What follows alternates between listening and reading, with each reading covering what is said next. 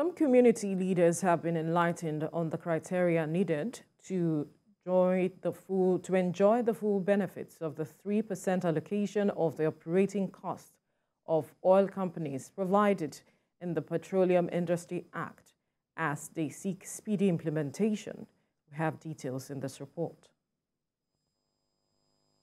Signed in August 2021 by the immediate past President Muhammadu Buhari, the Petroleum Industry Act is believed to be the boldest step taken by the federal government to transform the petroleum industry and give a sense of belonging to host communities in the oil-rich region.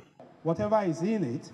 The Foundation for Partnership in Niger Delta, in collaboration with the Ford Foundation and the Center for Peace and Environmental Justice, is in Yenagoa for a sensitization campaign with some leaders of host communities across Bayelsa State.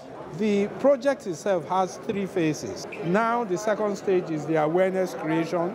We are creating awareness among the HCDT members, as you have seen, and some of the community leaders, women and youths.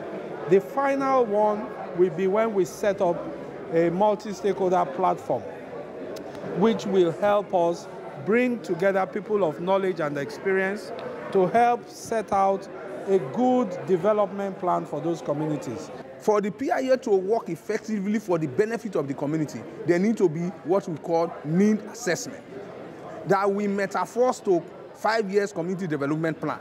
So the communities has a major role to play to ensure that there is peace, to ensure that this 3% can flow into your community for peace.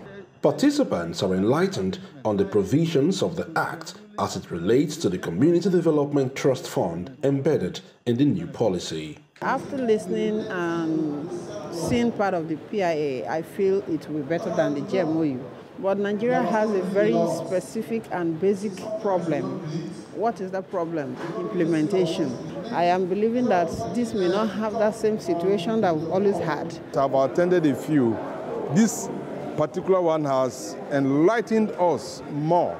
If there's no peace, we can't have development. So I encourage the youth, the women, everybody to be peaceful and cooperate with the government, with the oil companies, and under the auspices of the PIA, so we can develop and move forward.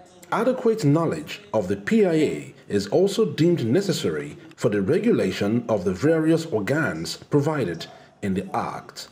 Joseph Kunde, TVC News, Yenagoa.